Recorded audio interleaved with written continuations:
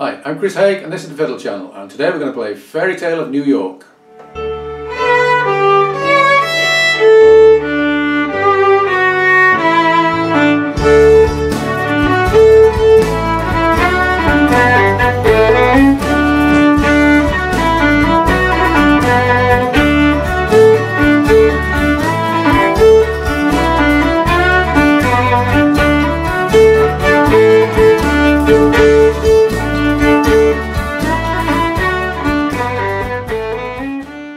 Fairytale of New York is a masterpiece written by the Pogues, and it's one of the few Christmas songs that is actually commonly played not at Christmas as well.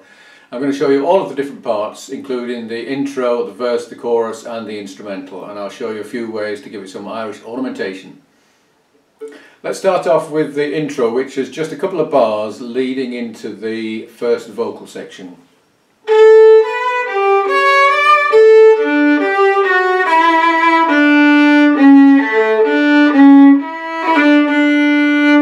So that's the intro. That's something you will have to play as the fiddle player, probably in unison with other instruments if you've got, let's say, a mandolin or tin whistle or accordion, something like that. Getting the timing of this is not necessarily easy, so you have to do a good deal of looking at one another and listening to one another to make sure you get this in time. Then we have the vocal line, and I'll first of all give you that vocal line.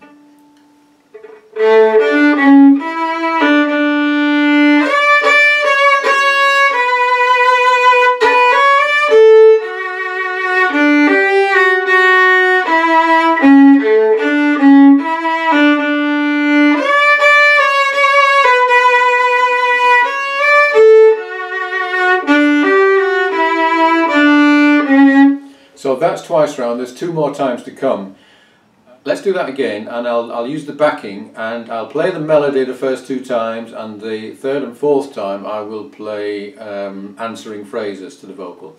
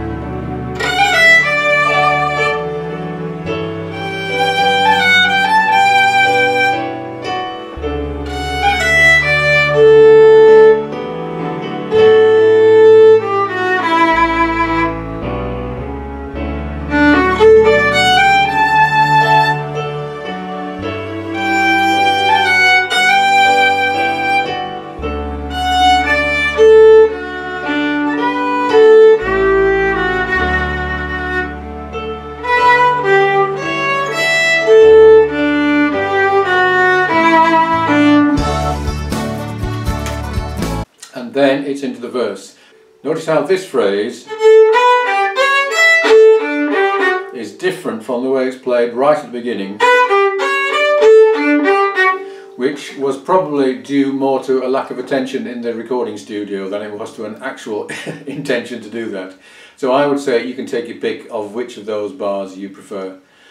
Then it's the tempo picks up, the drums come in, and it's a little instrumental leading into the verse. So let's just do that instrumental.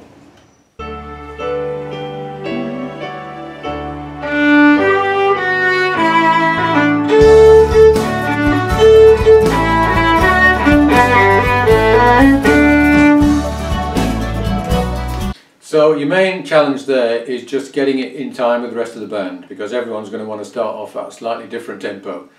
So just listen to the drums, lay back a little bit on the first bar, and just hope for the best. Then it's into the verse, which is, I think on this it's quite good to actually play unison with the vocal. because there's a lot of, on the original, the whistle and the mandolin and all that stuff are doing just that. So the melody is...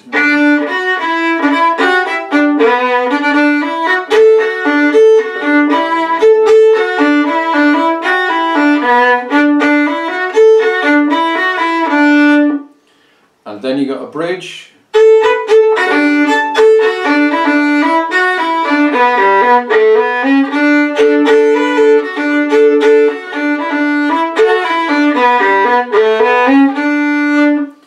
So that's your verse and the bridge. Let's just do that with the backing.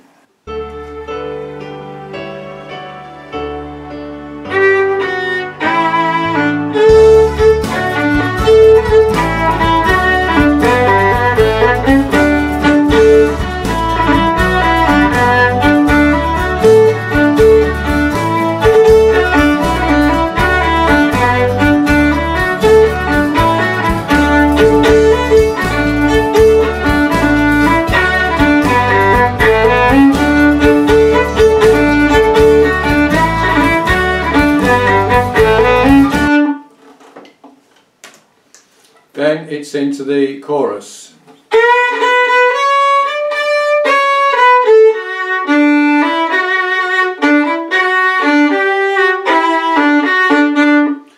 Or you could do for the middle of that.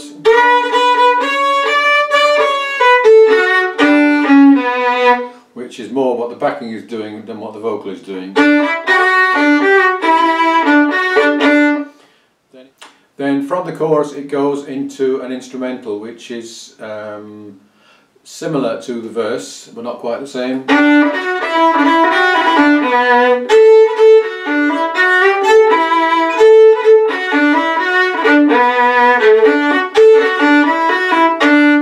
And if you happen to play that more like the verse than the instrumental, I think that'll be absolutely fine. To be honest, I've never actually learnt the difference between the verse and the instrumental.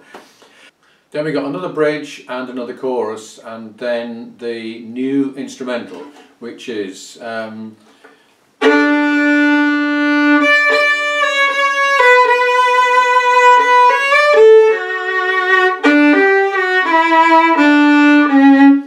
that also works nicely up an octave, and that helps to lift it up from the rest of the band.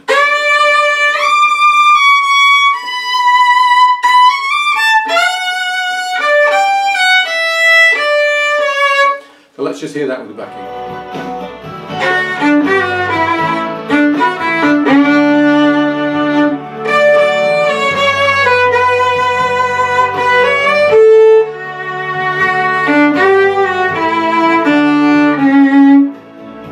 From there it leads on to verse 2, which is the one with I Could Have Been Someone. And in that verse, if you've only got one singer, then it's nice to do a harmony.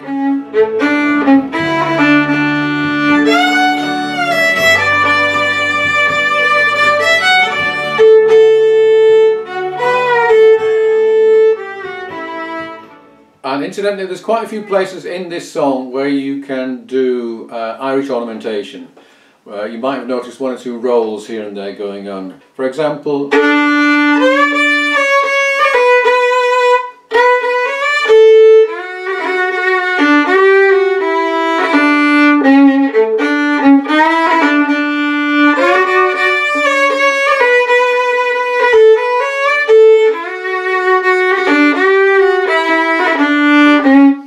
and I've got videos on the roll and on the cut, which will help you with that.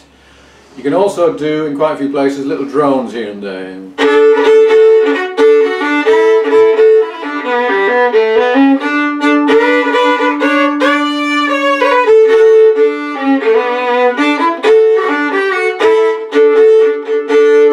And I've also got a video all about the drone, in case you're not sure how to do that.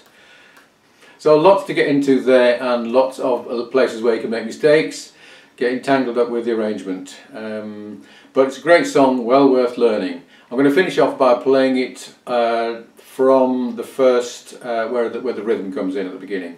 If you'd like a copy of these dots, then do subscribe and send me an email, and I will send you a copy. And I'll see you again soon.